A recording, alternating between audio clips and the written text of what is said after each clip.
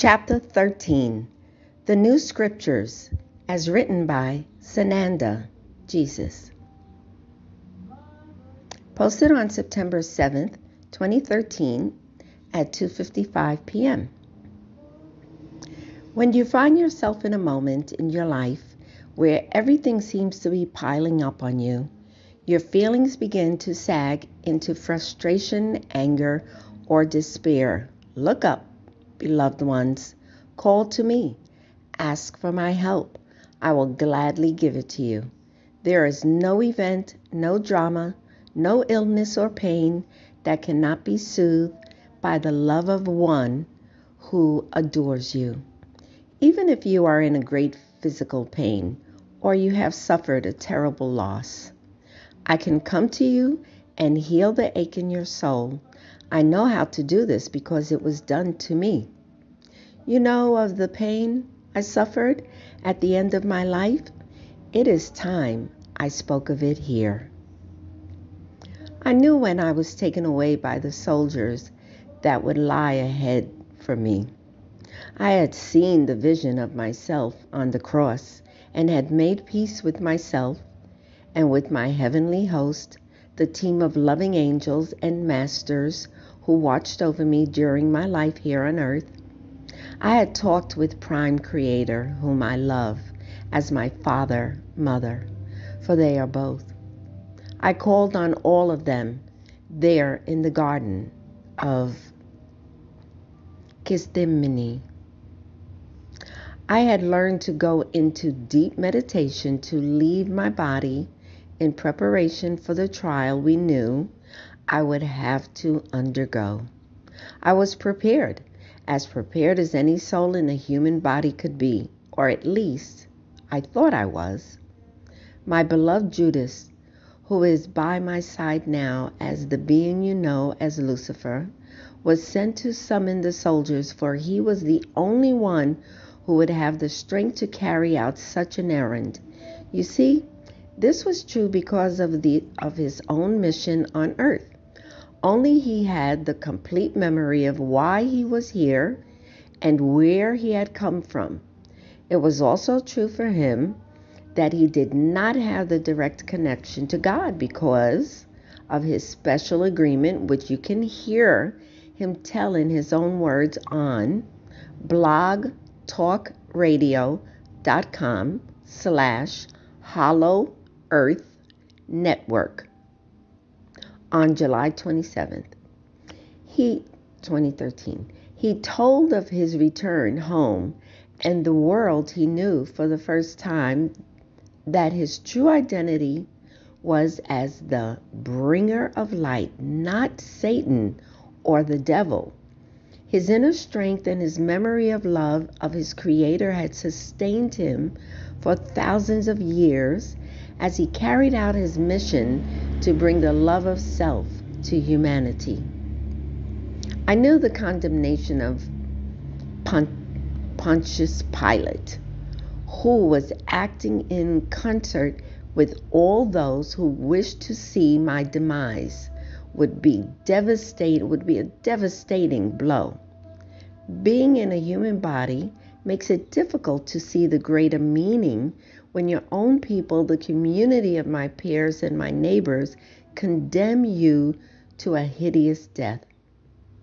There were moments when the disappointment was also too much to bear, because it meant that my words had not touched their hearts, and for some, my life and my teachings had no power to change their minds. The jeering crowds told me that humanity was still under the influence of darkness, and this added to my pain. My beloved family, wife, mother, father, my friends and disciples knew how to send the loving energy which carried me, lifted me, sustained me as I carried the heavy cross which was to become the symbol of my life on earth. Truly, I felt no effort, no pain as I made that last journey. I was able to relinquish my hold on the body as the executioners bound it to the cross, and began their gruesome task of nailing my hands and feet to it. I rested in the powerful energy of love which my beloveds channeled to me, lifting my spirit and sustaining me in the higher dimensions where physical pain does not exist. I saw the eyes of those whose job it was to execute me, and I forgave them. I cried out for their forgiveness, for I saw their terrible pain, and I knew they would suffer 1,000 deaths before their actions would be cleansed from their souls. I felt the presence of God smiling to me through the channel of light which my dear ones created and sustained moment by moment. It was only when the cross was raised and they saw my body there taken from them so cruelly that they faltered for a moment because of their own terrible pain. For a moment, they could not bear the sorrow they felt, and they forgot our plan to sustain the light channel. For a moment, my consciousness crashed back to earth, back into the body in great pain. For that moment, I too lost my grip of the light which sustained my soul. As pain seared through the body like a knife, I cried out, "Father, why have you forsaken me?" My cry roused my beloveds, and they resumed their heroic efforts to sustain me. They carried me to the light when I did not have the strength to do it by myself. In spite of their own pain, they were able to hold on to their great faith and to remember, to promise we had made to God together. They promised they were able to help me to make my ascension to higher planes.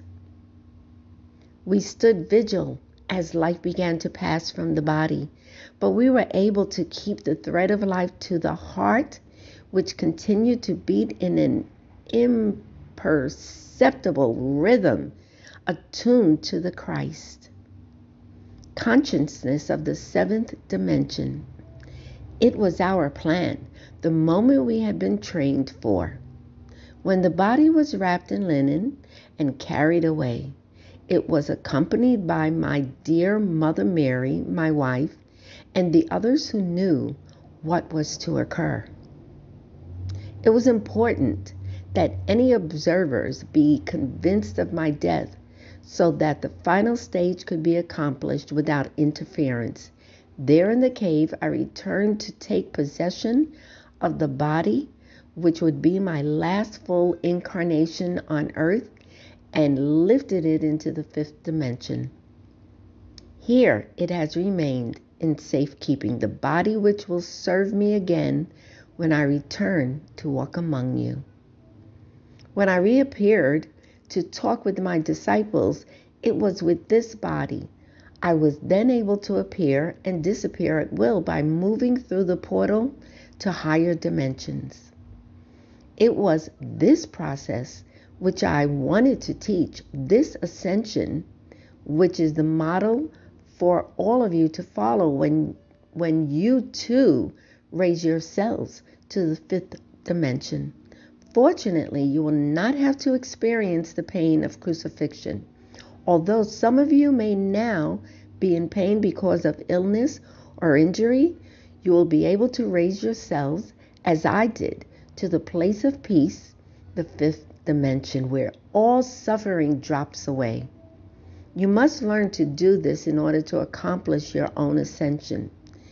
It would be a very difficult assignment to lift the body with your higher dimensions if you did not have the training and help to accomplish it.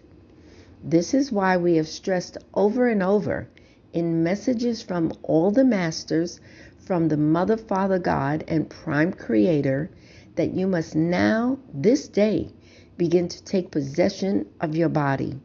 Acknowledge your ownership and your responsibility for your own health and learn to heal all illness, all pain.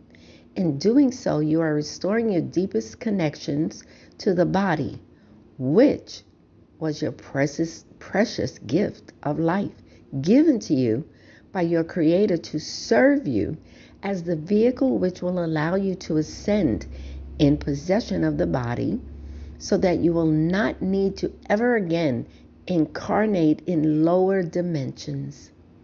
You will be free to move throughout the dimensions in your light bodies for adventures in higher dimensions and in your physical body when you wish to return to revisit Earth to assist those who come after you.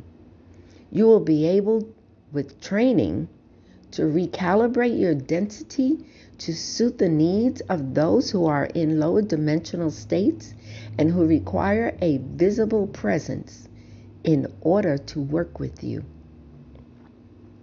We have in place a plan to help you learn to take possession of your bodies as you heal the illness and disabilities which this life has left you with.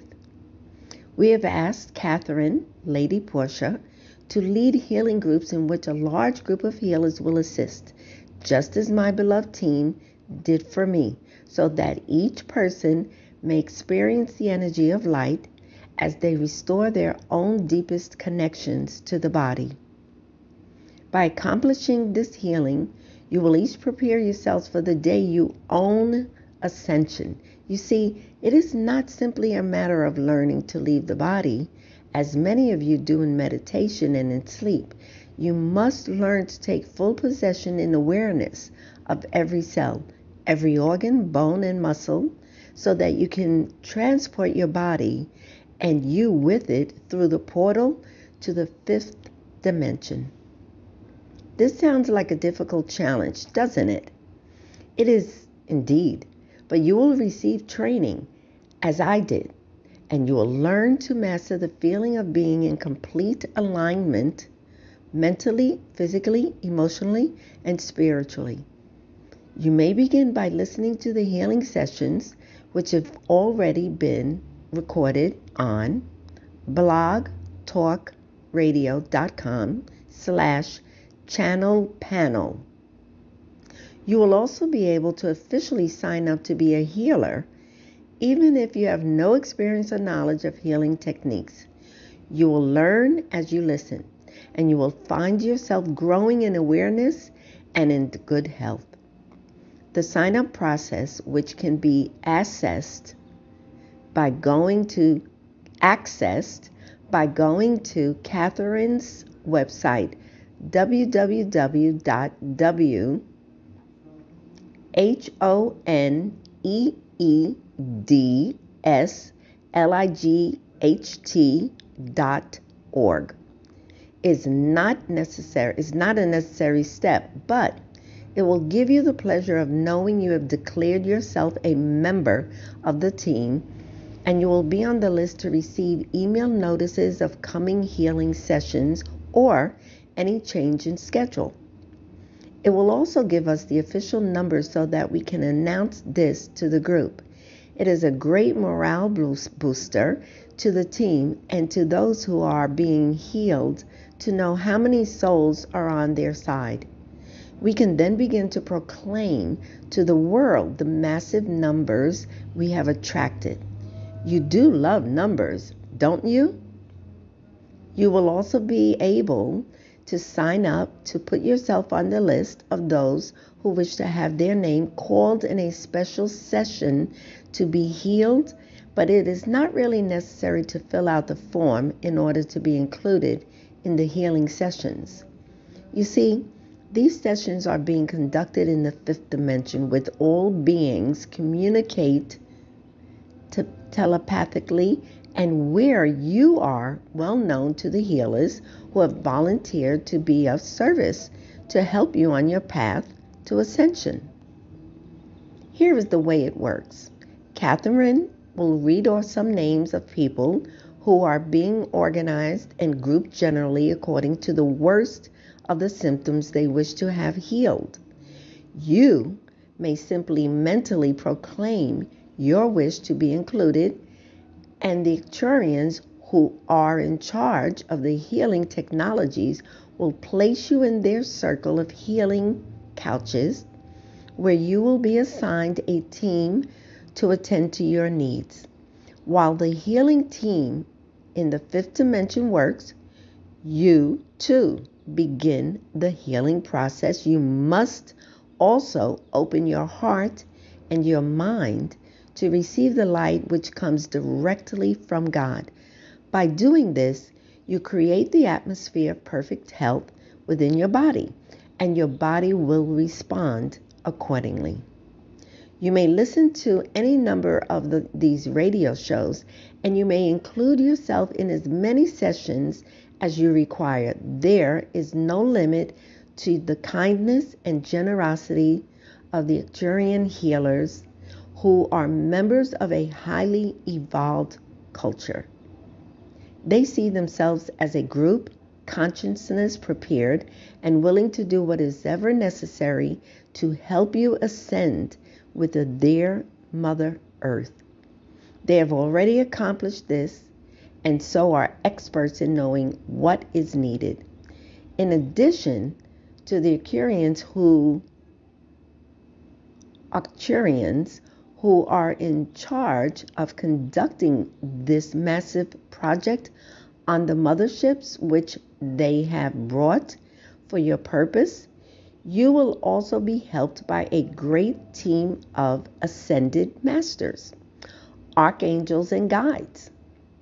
With your explicit approval, your higher self, who knows every detail of what you require to heal completely, including the psychological shift, which is so crucial to your healing, will take charge of working with them directly. The center of the healing arena will be occupied by Mother and Father God, Saint Germain, myself, archangels, Michael, Raphael, Gabriella, Ariel, Celeste, Uriel, and many, many others who will bring the force of their beings to channel the light from the central sun, the presence of Prime Creator, just as my family did for me. Now, the best part, on each call, you will experience the presence of hundreds and eventually thousands of healings on the ground, as we call it, who will send their own human energy to assist you. These generous souls, light workers all, have agreed to give of their time and their energy to help you.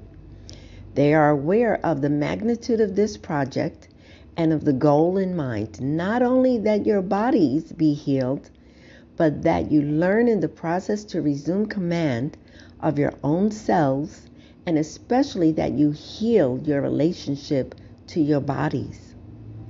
As you all work together, you will all be lifted. You will feel the tremendous energy which can only be generated by the presence of thousands of hearts focused on the same goal, the healing of the entire human race, one individual at a time. You will begin to experience the truth of oneness as you experience your deep connection to your fellow humans who are also there to be healed and to assist you with your healing. Each one will be inspired to strengthen themselves in order to then turn to help others. And so the chain reaction will ignite great beacons of light across the planet has begun. We have also asked that you sign up on the website so that you can be officially counted in the healings which can be documented. If we have your ailment before and your testimony, and preferably your doctors, which attests to your wellness after sessions, we will be able to show the world the truth of what we are doing. Your medical establishment will be at first skeptical, But as the numbers mount, it will be impossible for the world to ignore the fact that true healing is a spiritual event, not a medical one. Of course, many cultures throughout the ages and the current medical practices in Asian cultures rely on the techniques we are using. This has been largely ignored or superficially understood by Western medicine. Our work will unify and bring understanding to the entire planet. The methods I used when I was here on Earth were not magic, nor were they a talent unique to me. The same energies I called upon to lift people up, to help those who were lame to walk again, and those who were ill to be well, are the energies we will call upon in the healing groups. I will gladly give my name and my support to this wonderful project. Together we will create a modern-day miracle. Join us, beloved ones, and we will bring peace, harmony, and perfect health to all who desire it. You only need to ask to receive. For some of you, the receiving part will be a great challenge. You are used to being asked to give, but you have not learned to receive, to absorb the great love, your creator of your fellow humans. Your hearts have been closed, and yet you cry out that you are lonely and in pain. Your vision has been dimmed, and you continue to complain that you cannot see. You do not feel the effect of our presence, not because we are not there, but because your channels have been closed down. Only you can restore your vision, reclaim the telepathic abilities you were born with, and join us on a higher plane. Only you can heal the effects of life in the dense and unyielding third dimension. The veil has been lifted. New awareness is now available to you. Turn toward the light, dear ones, and you will see the new eyes. Open your hearts and allow the love to flow into you, and you will know the great blessings which are awaiting you. I am Sananda, the servant of God. I bring you love and light to show the way. Transcribed by Catherine E. May, September 1st, 2013, 2 p.m.